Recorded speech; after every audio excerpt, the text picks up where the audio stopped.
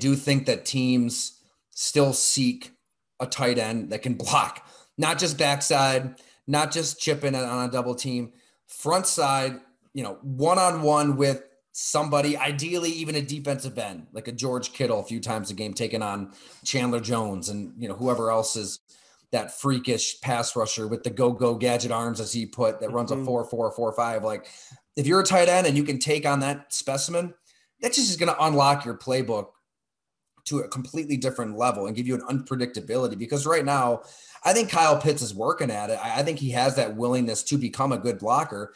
But if he's on the field and Atlanta lines up, you're not fearful of a power run play heading Kyle Pitts' direction. Not right now.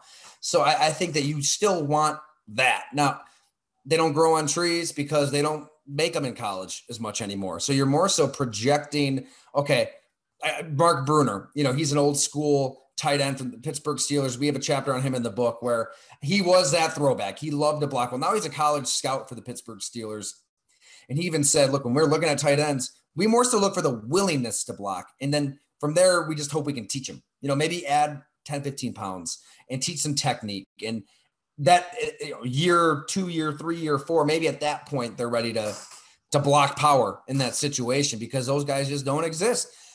It's not necessarily a bad thing. I don't think that the tight end position is just going extinct. I think more than anything, what Tony Gonzalez created at the turn of the century and proving to the world, you want an athletic tight end that can make plays down the field, that 6'5" basketball player who's severely undersized in the paint, well, put him on a football field and he can dominate. It went that direction to Jimmy Graham, Antonio Gates, Rob Gronkowski, Travis Kelce, George Kittle.